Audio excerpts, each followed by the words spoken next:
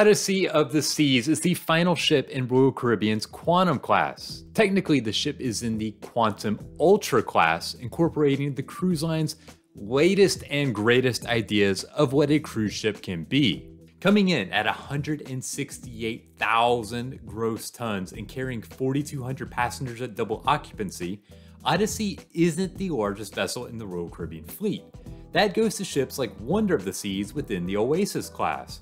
However, for those who may be overwhelmed by the size of the biggest Oasis class ships, or who love the Royal Caribbean experience, and a trip aboard Odyssey of the Seas fits their schedule or budget, then the ship may be a terrific option for their next cruise. Just a little disclosure, I was invited aboard Odyssey of the Seas for its naming ceremony and inaugural cruise at no charge. Here is my insight on the ship, including what you can expect, what to do, and things to know about sailing. First and foremost was how the cruise ship feels more boutique and modern than others that have sailed. How can a nearly 170,000 ton ship feel boutique? For one, there are fewer wide open spaces on the ship. If you sailed Royal Caribbean before, you are likely used to the large Royal Promenade that runs through the middle of the ships. It's wide and airy with shops and restaurants along the sides. On Odyssey of the Seas, there's a Royal Esplanade. However, it's a bit smaller with narrower walkways and a more winding path instead of just cutting straight through. The result is a more intimate feel, like a winding street instead of a multi-lane highway. As well, the ship is also more contemporary in style, as you would expect from a brand new vessel. Colors from the interior of the ship to the staterooms are lighter and muted. I felt the colors mixed with the design throughout Odyssey are beautiful, giving the feel of luxury, but still approachable. Artwork is present throughout the entire ship, a common theme on Royal Caribbean vessels. This includes some spectacular sculptures, including the hanging glass chandelier that descends from deck 5 down through the main dining room. The two-story sculpture of a cat playing with balls of yarn at the back of the ship near the seaplex is also a fun touch. Of course, entertainment and activities are always a major focus of Royal Caribbean, and that's no different aboard Odyssey. The aforementioned seaplex dominates the back of the ship. Inside is a fully enclosed area that houses a basketball court that doubles as the bumper car arena. Circling around the court is an assortment of arcade games and hangout spots for kids. On the upper deck overlooking the court are more games for families or kids to play, along with a Playmaker sports bar showing sports from all over the world. With this setup, mom and dad can have a drink and a bite to eat while also being able to watch the kids play bumper cars or head to the nearby Zone Zero, which is a virtual reality attraction. Parents can do their thing while the kids play, yet still all be around each other. Head to the very back of the ship and there's even more to do. Here you'll find the Ripcord by iFly, an enclosed skydiving experience. You'll also find the Flow Rider, the climbing wall, and the Sky Pad.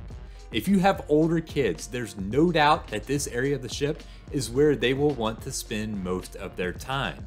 Now, walk forward on the ship and you'll find the always popular pool deck. There are two separate pool areas in the open air, along with the splashaway bay for younger kids.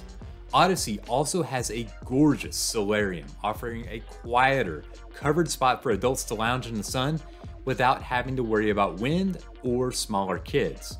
You'll also see a few other things that you don't have on most Royal Caribbean ships. First are casitas on the pool deck. The small spots offer cover for shade along with lounge chairs in a more private spot that's still close to the action. There is also the North Star, which you cannot miss from the top deck. This viewing pod rises up over the ship, putting you about 300 feet above the water. If you are scared of heights, it might not be for you, but it will offer stunning views. Entertainment extends indoors as well. Of course, there are all the favorites like the casino, the theater, nightclubs, the spa, and the music hall, which has live music. But the real can't miss is the 270 Theater. During the day, this spot serves as a two-story lounge area with sweeping views around the back of the ship. There are tables and comfy seating and even a bar for you to enjoy. During the evening shows, however, it transforms. 18 projectors put up a video backdrop for performances. A multi-dimensional stage rises and falls to provide depth for the shows.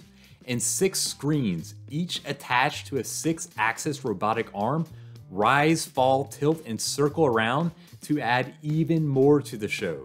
During my cruise, I watched the book and I was blown away by the performance.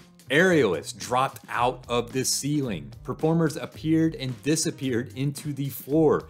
And it was all accompanied by a multimedia background that I have never seen anything like before. What about food? The lineup includes the latest and greatest from the Royal Caribbean group of restaurants. Starting with the free options, you have the main dining room and the Windjammer buffet. There's also El Loco Fresh, serving Mexican food for lunch. The Cafe at $2.70, which has small bites. Sereno's for a slice of pizza, and Cafe Promenade also makes an appearance. There's also a smaller second buffet at the Solarium Bistro. As is par for Royal Caribbean, however, there's a strong emphasis on that specialty dining. Here, you'll find the most options. Choices include Japanese food at Izumi, fine dining at Coastal Kitchen or Chef's Table, eclectic meals at Wonderland, and dinner and a show at Teppanyaki. Grab a steak at Chops Grill, or you can also have home-style Italian at Giovanni's. Thirsty? You'll also find a number of bars around the ship that have become mainstays in the Royal Caribbean fleet. This includes the Schooner Bar, the Lime and Coconut, and Boleros. Bionic Bar, where robots mix the drinks for you, and Crown and Compass are also on Odyssey. And if you can't live without your coffee, you'll be happy to know there is also a Starbucks on board the ship. Bottom line, Royal Caribbean is known for packing a lot onto its ships, and Odyssey is no exception.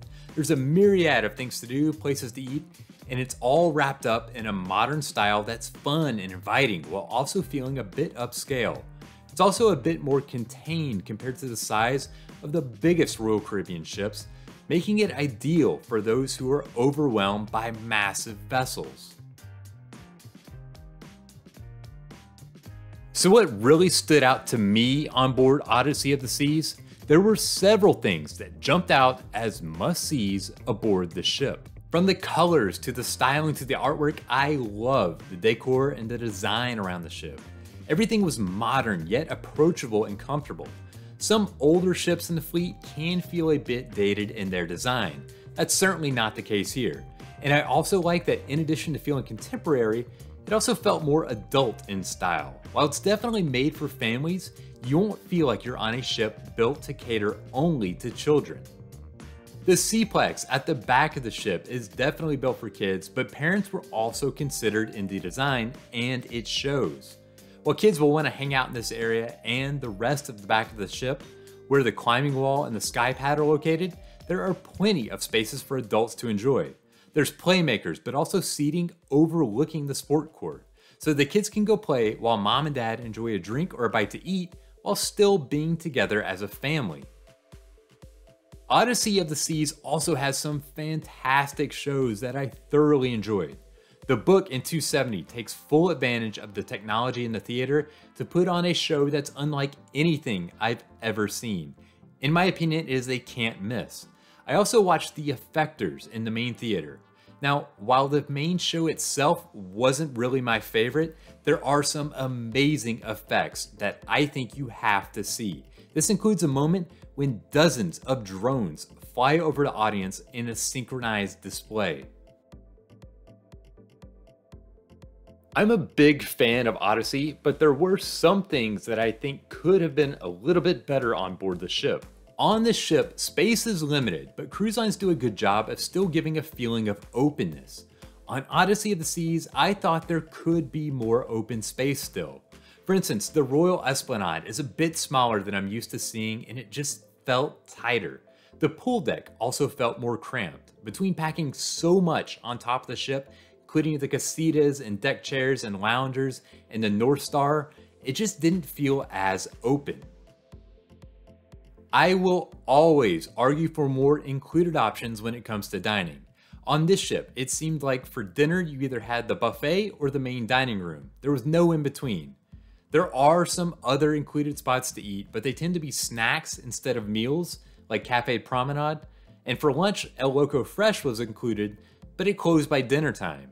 My opinion is that having another included dining option, especially for dinner, would be a really nice touch.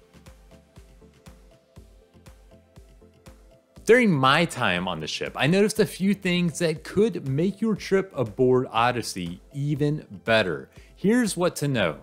One thing that got a lot of people confused, including me, is that the elevator buttons, both in the elevator and in the lobby to call an elevator, they're all touchless. So instead of pushing it with your finger, you simply put your finger close to it and hold it there to select it. Truth be told, it's a great idea, but it doesn't always work perfectly. You have to put your finger near it and then pause for a second or two for it to register on the button. There's plenty to do on Odyssey, but unfortunately, you need to plan ahead for a lot of things. Whether due to popularity or for crowd planning purposes, Royal Caribbean requires reservations on things like specialty restaurants and the theaters, including 270 on board the ship. In addition, I noticed that activities like Ripcord and North Star were also regularly full. Now, in full disclosure, I was able to snag a seat at 270 without a reservation, but the Daily Planner does say that they are required. The good news, reservations are easy. You can do it within seconds in the Royal Caribbean app on board. It's just something that you need to remember to do. So if you're scared of heights, then maybe avoid it, but for a quick thrill, head over to the Skypad. Now, there's a walkway around the huge ball that juts out over the water. Here, the path turns from the deck of the ship to glass panels that allow you to look down and see the ocean a full 16 decks below. It will definitely get the blood flowing. I've mentioned a couple times that shows in 270 are a can't miss. One tip is to head upstairs to the balcony seating to watch. Now, there's not a bad seat in the house, but in some of the lower seating, your view of the stage, which is down below the audience, can be somewhat obscured by other people. Instead, the upper seating gets a full view of all parts of the stage without worrying about those in front.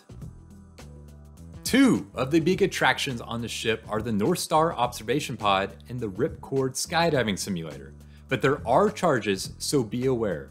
During our cruise, I was told that the charge for Ripcord by iFly was $49 per person. For North Star, the pricing works a little differently from what I was told. Staff said that if the ship is underway, then there's a $29 charge for a ride. That's because the pod will go out over the side of the ship on a longer ride. But if the ship is in port, then taking a ride is free. The only difference? In port, the staff told us, the pod only goes straight up. During my cruise, one moment that seemed to make everyone blush was when they walked into the solarium. There, you will see this ultra-realistic sculpture of a woman in a bathing suit sitting on a float in the pool. Until you get right up to it, it's hard to tell if it's an actual person or a fake. The realism is amazing down to the wrinkles in her feet. But what might make you blush is the angle this sculpture is positioned. Her backside is pointed right toward the entrance of the solarium. So as you make your way in, you are getting a full view from a very compromising angle. One of the popular additions to Royal Caribbean ships are casitas on the pool deck. They offer a little more space and shade compared to the typical lounger. If you want one, then you'll need to head to the Lime and Coconut Bar for a reservation when sailing on Odyssey.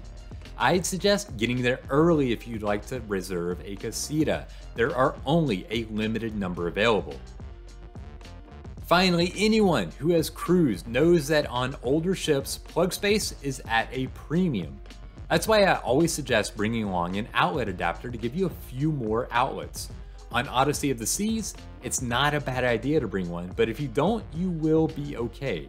My cabin had 2 outlets plus 2 USB charging ports, and then there was a third outlet next to the bed. That should be plenty to get anyone through a week-long cruise. Now, in my opinion, Royal Caribbean has hit another home run with Odyssey of the Seas. The ship is modern, beautiful, and packed a ton on board. Whether you are a family sailing with kids, or a couple traveling on your honeymoon, or anything in between, I think it would be hard not to enjoy this ship. It offers broad appeal that offers a feel of luxury without feeling stuffy. Now, I will say that I prefer the Oasis class over the Quantum Ultra class simply due to the more space on the ship. My one real complaint is that the interior promenade and the pool deck could feel more cramped than usual. That said, I found it to be just a quibble. If you have an upcoming trip aboard Odyssey of the Seas, then you should be excited. If you were trying to determine if you should sail on Odyssey for an upcoming cruise, then I would say it is a definite yes.